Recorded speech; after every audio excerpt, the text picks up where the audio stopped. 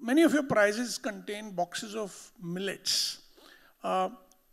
We have Dr. Kruti here, Dr. Suraj's wife, who's a nutritionist and a millet specialist. And 2023 is the UN declared Year of the Millet. So she wants to encourage people to kind of use more millets.